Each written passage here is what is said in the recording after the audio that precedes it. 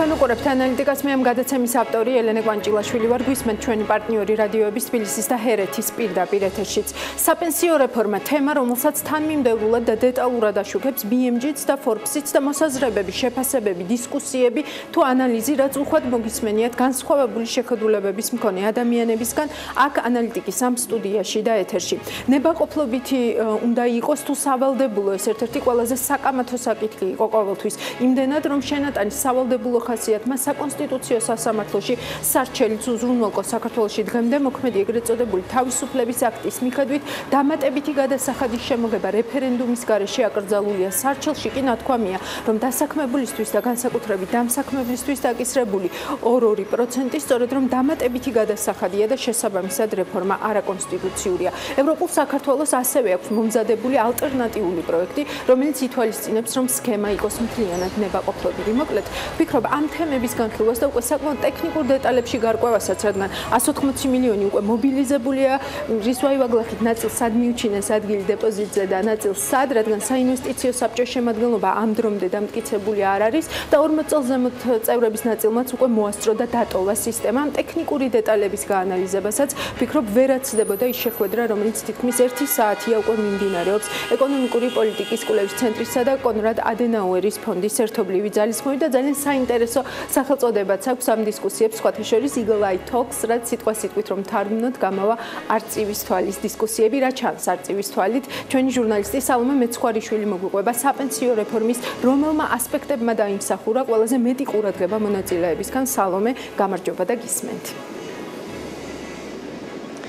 ელენე, მოდი მე თავიდან შეკითხვით დავიწყებ და მეც გკითხავ, რამდენად გჯერა რომ უახლოეს 10 ან 20 წელიწადში შეიძლება საქართველოში გაიზარდოს საპენსიო ასაკი, რაც დღეს არის 65-67 წელი. სალომე, კითხვით იწყებ. იცი რა არის ზოგადად, როდესაც არსებობს დაბეგვრის შესაძლებლობა, როგორც წესი, უფრო ადვილია გაიზარდოს ხოლმე ეს, ასე ვთქვათ, განაკვეთები, ვიდრე შემცირდეს. ელენე, აი ამაში არის დარწმუნებული საპარლამენტო უმცირესობის წევრი ზურაბ ჭიაბერაშვილი და ამბობს, რომ სანაძლეოსაც კი დადებს, რომ უახლოეს წლებში აუცილებლად გაიზრდება საპენსიო ასაკი საქართველოში და მისივე თქმით, ასევე უნდა გაიზარდოს. გარდაუვალია, რომ არ გაიზარდოს 4%-იანი შენატანი, რომელიც დღეს არის ნაწილი დამსაქმებლის მიერ შეტანილი დაგროვებით საპენსიო სისტემაში, ნაწილი კი დასაქმებულის. რაც შეეხება ზოგადად ზურაბ ჭიაბერაშვილის აზრს საპენსიო სისტემასთან დაკავშირებით, უკვე დიდი ხანია ცნობილია ის მომხრია რომ ნებაყოფლობითი იყოს სრულად საპენსიო სქემა, როგორც მან დღეს განაცხადა, მნიშვნელოვანია რომ ადამიანებს ჰქონდათ არჩევანის შესაძლებლობა, თუმცა ნებაყოფლობით სისტემაში აუცილებლად უნდა დარჩეს მთავრობის მხრიდან წამახალისებელი მექანიზმი, რომ ადამიანებს ჰქონდეთ мотивация რომ ჩაერთონ ნებაყოფლობით საპენსიო სისტემაში. ამავე აზრზეა საერთაშორისო გამჭვირვალობა საქართველოს ანალიტიკოსი ბესონ ამჩავაძე, ის მიიჩნევს რომ მთავრობამ უნდა გადადგას ნაბიჯები საშემოსავლო გადასახადის შემცირების მიმართულებით, რომ დამატებით ტვირთად აღარ დააწვეს საპენსიო შენატანები არც დამსაქმებელს და არც დასაქმებელს. ქართულმა ოცნებამ სქემაში ძალით შეიყვანა ადამიანები და არ გააკეთა საინფორმაციო კამპანია, რომ 40 წელს ზემოთ ყოფ ადამიანებს შეუძლიათ სქემის დატოვება და ბევრი ადამიანი სქემაში რჩება მხოლოდ იმიტომ, რომ ინფორმირებულიც არ არის მთავრობის მიერ, რომ სქემის დატოვება შეუძლია. ამიტომ ბუნებრივია რეალურ სურათს მოგვცემდა ის თუ იქნებოდა სქემა ნებაყოფლობით და დავინახავდით ნებაყოფლობით რამდენი ჩაერთვებოდა. სანამ მიიღებდნენ ამ კანონს, ჩვენ თავიდანვე გავავრცელეთ შენიშვნები და იგივე აზრზე რჩებით, ეს არის რომ ორი მთავარი შენიშვნა, ეს უნდა იყოს ნებაყოფლობითი და ამავე დროს არ უნდა იწვევდეს საგადასახადო ტვირთის ზრდას. უკვე ეს სქემა მიღებულია, კანონი მიღებულია, ძალიან რთული ეს ნებაყოფლობით სისტემაზე დაბრუნდეს, მაგრამ შესაძლებელია საშემოსავლო გადასახადი ისე შემცირდეს, რომ საპენსიო შენატანი არც დამსაქმებელს და არც დასაქმებულს არ უზრდიდეს საგადასახადო ტვირთს. კიდევ ერთი საინტერესო აქცენტი დღეს ზურაბ ჭიაბერაშვილმა დასვა თავად ღონისძიებაზე, როგორც მან განაცხადა, პრობლემას ქმნის საქართველოში ის გარემოებაც, რომ დღეს როდესაც ჩვენ გვეკითხებიან ჩვენი ანაზღაურების შესახებ, პასუხობთ დარიცხულ ხელფასზე და არ გულისხმობთ გადასახადებთან ერთად დარიცხულ ხელფასს. ზურაბ ჭიაბერაშვილი მიიჩნევს, რომ თუ ეს პრაქტიკა შეიცვლება, მაშინ თითოეული ადამიანი უფრო მეტად მიხვდება, რამდენს უხდის რეალურად ის სახელმწიფოს და ეს რომ ასე ყოფილიყო საქართველოში საპენსიო რეფორმასთან დაკავშირებული 2%-იანი შენატანთან დაკავშირებით მოსახლეობის მხრიდან უფრო მკვეთრი რეაგირება იქნებოდა. რაც შეეხება დისკუსიის სხვა მონაწილეებს, როგორც აღნიშნეთ, კონრად ადენაუერის ფონდის მხარდაჭერით ხორციელდება ეს შეხვედრა. სწორედ აქედან გამომდინარე, ჩვენ გვქონდა შესაძლებლობა, რომ გავსაუბრებოდით ფონდის დირექტორს, რომელმაც გაგვიზიარა გერმანიაში არსებული პრაქტიკის გამოცდილება, როგორც მან აღნიშნა, გერმანიაში სისტემა არის საკმაოდ მდგრადი და არ გამოირჩევა მერყეობებით, თუმცა ეს არის იმის დამსახურება, რომ უკვე წლებია ქვეყანა ამ სისტემაზეა გადასული და ამ მიმართულებით განსაკუთრებული პრობლემები მათ წინაშე არ დგას. უნდა გავითვალისწინოთ, რომ გერმანიაში დაგროვებითი საპენსიო სისტემა სტაბილურ გამოცდილებას ეფუძნება. დღეს სწორედ ამაზე ვსჯელობთ, რამდენად სტაბილური შეიძლება იყოს სისტემა საქართველოში. გერმანიაში საპენსიო შენატანების ბევრი წლის გამოცდილება გვაქვს, მაგრამ ბოლო წლებში გაჩნდა პრობლემა. გერმანიაში ახალგაზრდები აგროვებენ პენსიონერებისთვის თანხას. ხანგრძლივ პერიოდში ამან პრობლემა შექმნა, რადგან უფრო მეტი მოხუცია ვიდრე ახალგაზრდა. ამიტომ სამთავრობო რეფორმის ფარგლებში ბოლო წლებში 20%-ით გაიზარდა გადასახადები. დღეს ღონისძიებაზე ერთ-ერთი მთავარი მოპასუხე მხარე იყო საპენსიო სააგენტო, რა თქმა უნდა და მისი ხელმძღვანელი ლევან სურგულაძე, რომლის ჩაწერაც ჯერჯერობით ვერ მოვახერხეთ, თუმცა მე გაგიზიარებთ იმ თემებს, რაზეც მან თავად დისკუსიაზე ისაუბრა, როგორც ლევან სურგულაძემ აღნიშნა, ის არ იზიარებს კრიტიკას იმასთან დაკავშირებით, რომ აქ ამ დრომდე საინვესტიციო საბჭო დანიშნული არ არის. საინვესტიციო საბჭომ შეგახსენებთ, რომ უნდა მიიღოს გადაწყვეტილება, სად მოხდება ინვესტირება საპენსიო დანაზოგების, რომელიც უკვე არის აკუმულირებული საპენსიო სისტემაში. მან აღნიშნა, რომ ეს დაახლოებით 1 თვეში მოხდება, ანუ საინვესტიციო საბჭოს წევრების შერჩევა და მათი დანიშვნა, როგორც მან აღნიშნა, დეკემბერში და იანვარში ამის შესაძლებლობა ფონდს საპენსიო სააგენტოს არ ჰქონდა, თუნდაც იქიდან გამომდინარე, რომ არ არსებობდა შენატანები. და ლევან სურგულაძემ ასევე დაამშვიდა საზოგადოება და თქვა, რომ არაფერი სანერვილო არ არის და ეს სისტემა იქნება მდგრადი, რა თქმა უნდა, იქნება გარკვეული მერყეობების, თუმცა ეს არ არის, ეს ბუნებრივია და არ არის გასაკვირი და მისი თქმით ამ მიმართულებით მთავრობაც და თავად საპენსიო სააგენტოც ეცდება, რომ მოსახლეობის ნდობა მაქსიმალურად მოიპოვოს.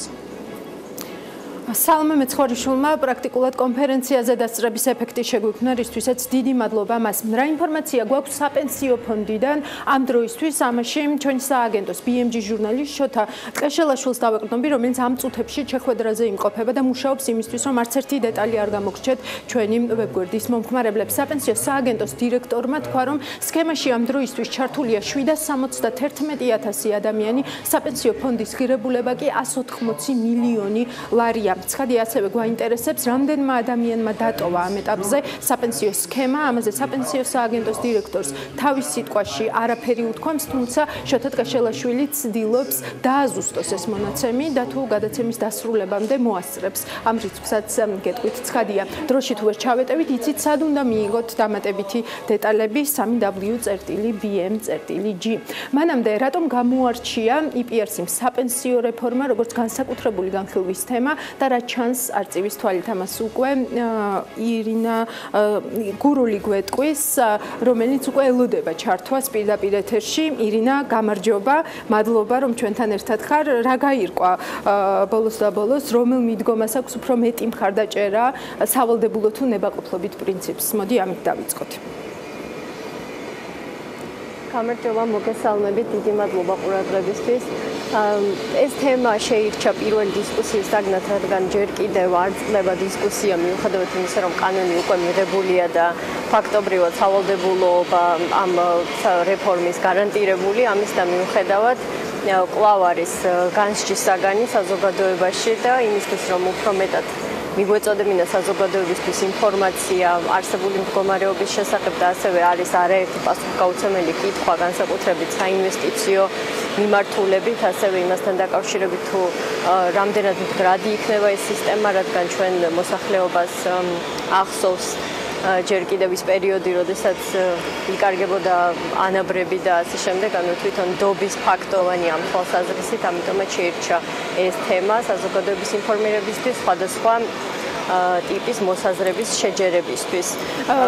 იმის გათვალისწინებით, რომ სხვადასხვა მხარე იყო ჩართული, დაბალანსდა შეიძლება ითქვას პოზიციები, ორი წარმომადგენელი ყავდა, რომელიც ემხრობა არსებულ სისტემას და ორი, რომელსაც განსხვავებული მოსაზრება აქვს. კი ბატონო, თქვი რომ არის ამ სქემაში ჯერ კიდევ პასუხგაუცემელი კითხვები, ლევან სურგულაძეც იყო თქვენი სტუმრები, მისი საუბრის შემდეგაც ეს კითხვები პასუხების გარეშე რჩება?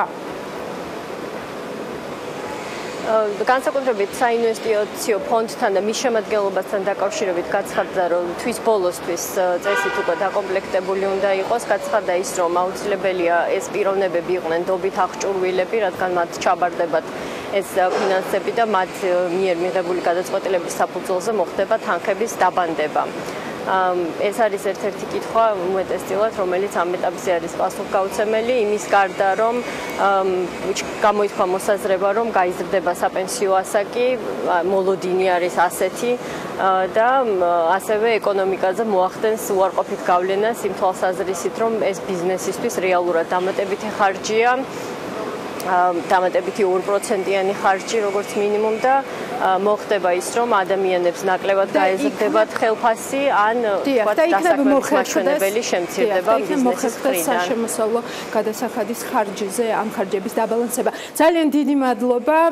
ეს იყო ირინა გურული და კიდევ ერთხელ მადლობა მას. ჩვენ რა თქმა უნდა მოვასწარით და სანამ დაგემშვიდობებით, აქვე გეტყვით, რომ სქემა ამ დროისთვის დატოვებული აქვს 38000 ადამიანს, ასევე ამ დროისთვის სქემაში ჩართულია 51,000 კომპანია, როგორც ფონდის ხელმძღვანელმა ლევან სურგულაძემ უთხრა შოთა ტკეშელაშვილს, რჩება 4,000 კომპანია, რომელიც სისტემაში ჯერ არ ჩართულა და ახლა ფონდი მათ შემოწმებას და მათთან კომუნიკაციას გეგმავს. ჯამში უახლესი სტატისტიკა ასეთია, 771,000 წევრი, 51,000 ჩართული კომპანია, 180 მილიონი საპენსიო ღირებულება, 38,000 სქემიდან გასული ადამიანი. 6-ის ნახევრიდან განვაგრძობთ საინტერესო თემებზე საუბარს ბიზნესის და გადაწყვეტილების მიმდებარე ხმა ისმის აქ ანალიტიკაში. მადლობა რომ გვიყურებთ დროებით.